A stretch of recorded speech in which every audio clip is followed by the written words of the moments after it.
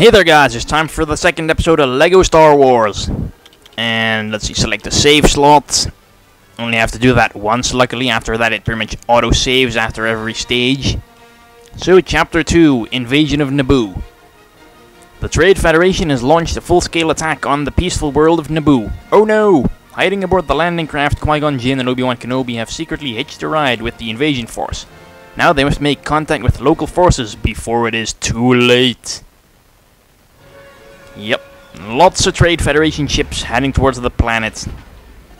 Just like in episode 1. You know, people are always hating on that movie. I don't think it was that bad. I mean, sure, it's the worst Star Wars movie, probably. And Obi-Wan does a little epic faceplant there.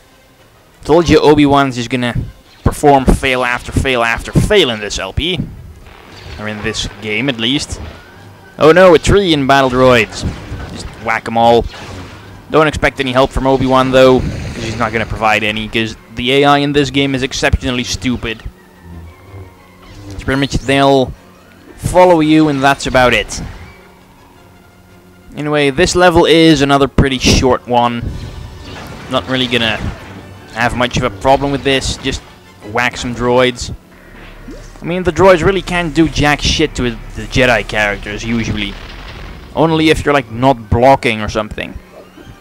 Then they can kill you, but if you simply block, like any sane person would, then they are probably not gonna kill you. What's in here? Another mini-kit. 2 out of 10 already. Yeah, they're kind of... Wait, what? Oh, look! Oh no, it's him! Jar Jar Binks. And he's sniffing flowers. He's trying to get high. I mean, because he acts retarded enough without even being high. And man hug. Yeah. Creepy frog man hug. That's pretty much what Jar Jar is. Anyway, you might be wondering, oh god, Jar Jar, what's he gonna do? Well, he's not as useless as the protocol droid, because Jar Jar can jump real frickin' high.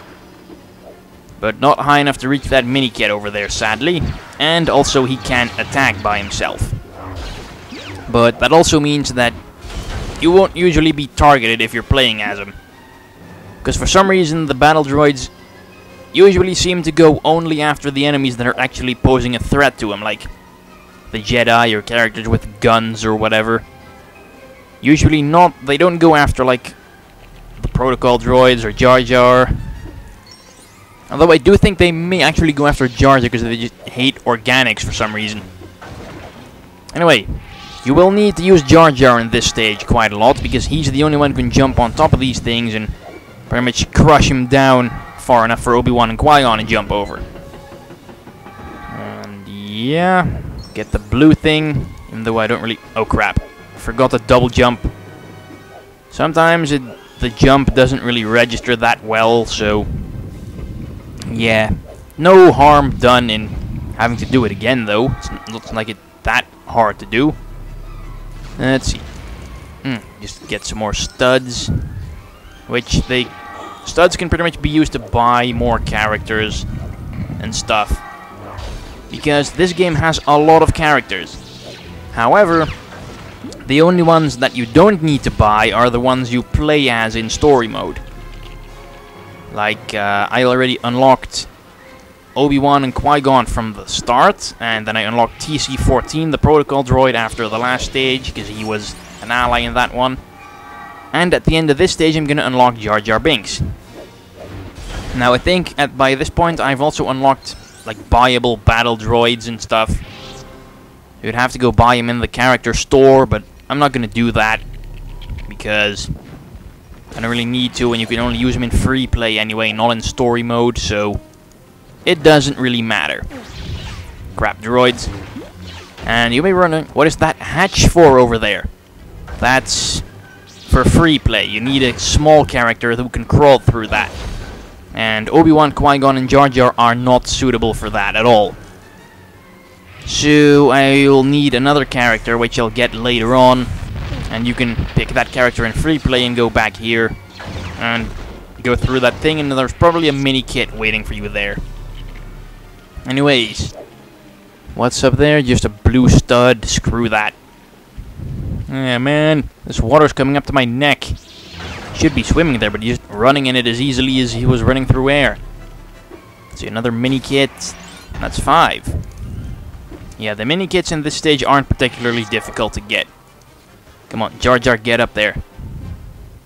I mean, why can Jar Jar jump so high? It's not like he's performed any real feats of athleticism in the movie. I mean, he pretty much the only thing he did that resembles that was the awesome double flippy dive into the lake at like when he just met Qui-Gon, and that's about it really. For the rest of the movie, was just stupid, and I don't know. Some of the stupid things he's done is get his tongue stuck in an electrified thing in a force field, get his hand stuck in an engine, which was kind of like a fan. So yeah, Jar Jar is a freaking retard. Oh, what no awesome dive. Fine then. Swim. Yeah, in the movie they show... Oh, is that the Gungan boss? He is ugly. Mind trick. Oh yes. You will take my submarine to go to the thingy.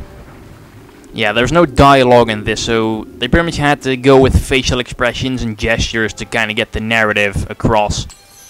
Anyway, Jar Jar unlocked. Great. Now, in the next part of LEGO Star Wars, we will go and do Chapter 3 of Episode 1, which will be taking us to the Naboo city. So thanks for watching, bye bye.